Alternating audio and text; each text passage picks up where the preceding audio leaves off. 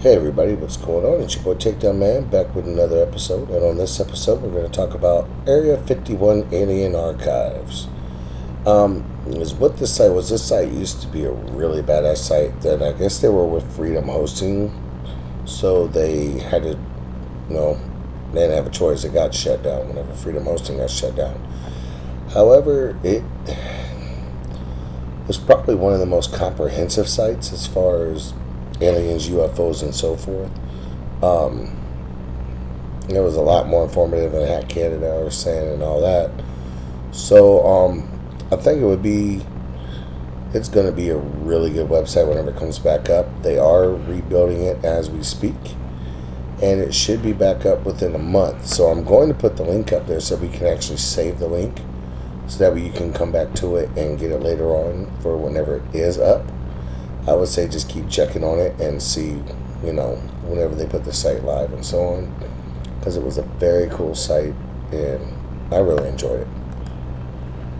This one right here is called Burnout, and is what Burnout is. It's basically a site that has like different war ads, stuff like that, different links to different things, and it gives you warnings on some of them, just kind of like the Facebook tour down here.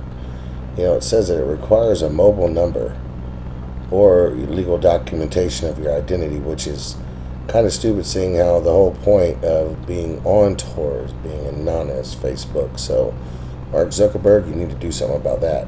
If you're making it to keep people's identities hidden, then maybe you should keep people's identities hidden, like people in China, Korea, North Korea, and so forth. They can't use this.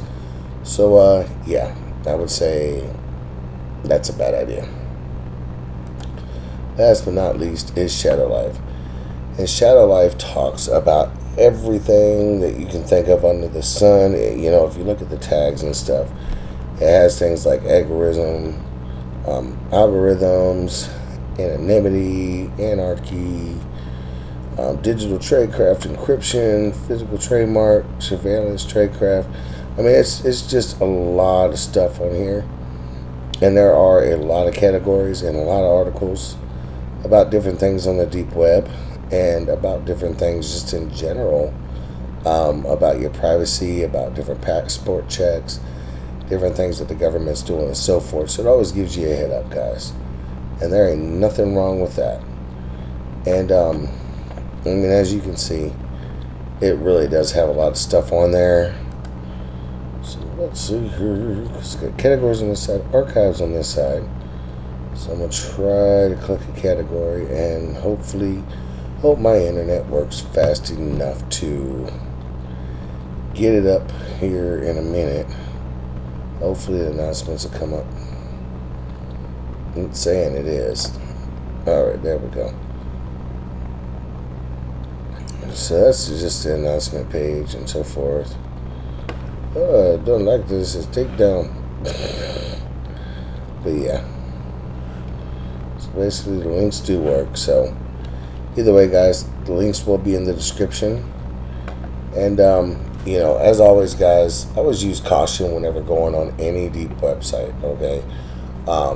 Make sure you're not trying to buy anything or download anything, because things are getting really, really sticky on the deep web here anymore. And if it's illegal activity, well, you guys already know, man, they are cracking and tracking and doing everything they can to find out, who all's doing what.